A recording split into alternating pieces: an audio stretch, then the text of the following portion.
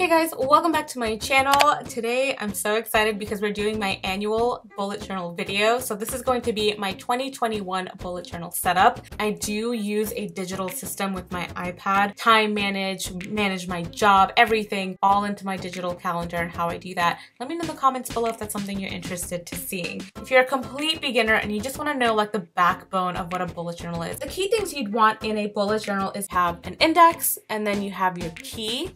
Then you have your future log, your monthly log, your weekly log, and then your dailies. And then you have your collections and your brain dump. Brain dumping is my favorite thing, by the way. I think that's why I really love bullet journaling and why I haven't let that go. My bullet journal is going to be structured a little bit differently, so I'll show you guys what I have set up here. Supplies that I use. Let's start off with the notebook. The notebook itself is she's a thick one. It's the Moleskine Expanded and it's the 400-page notebook.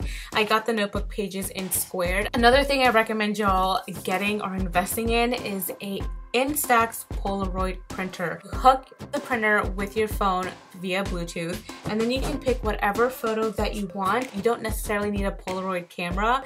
You're literally just picking whatever photo that you want from your phone and then printing it out and you'll have a Polaroid. This hasn't changed at all, you guys, and it's these Tombow markers. I went with more of like warm tones, neutrals, that kind of color scheme. This is one of my favorite pens to use, and you can find this almost anywhere, and it's the Pilot G gel pens. And then the Muji pens you can find on Amazon, but this is a good pen too. I use this in 0.38, super thin, and then the Pilot G in 0.5 is a little bit thicker, but they're both thin pens and they're both really great pens to use. I'm also using stickers. My favorite stickers are from the Happy Planner because they have so many different collections. We also have a couple wellness stickers, which I'm using a lot because I feel like we are doing a lot more self-care this year, at least I am, and so that's like a sticker book that I like to use, so that's in that as well.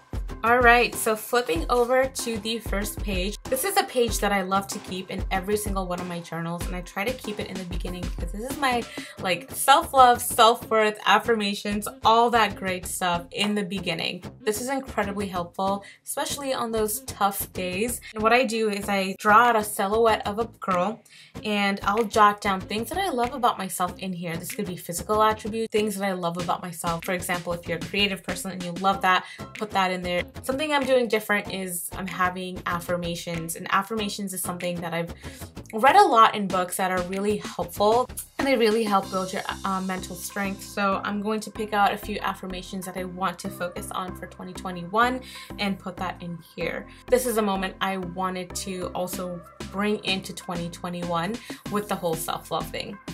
The second page, I have my yearly overview for 2021, and then I have a page for just stickies. I have all these random notes that I wanted to bring in, just different post-its, notes. I have my passwords back here, other sticky notes that I can peel and use anywhere else in the notebook. So this is just like a sticky notes section. So my next page is a year in Polaroids, make the days count. By having a year in Polaroids, I have them listed out by months. So we have January, February, March, April, May, June, July, August, September, October, November, December, and every month I'll pick a photo that's my favorite and I will paste it, and by the end of the year I should have pages filled with images of basically 2021. My next page are goals, but I will say when it comes to my goals, I'm not gonna go overboard. I feel like I want to hyper focus on specific goals instead of listing out a million different goals that I end up like, I guess, getting overwhelmed. So this year, or moving into 2021, I will have goals, but I'm not going to have too many where I'm feeling overwhelmed. Next page, I have my future log.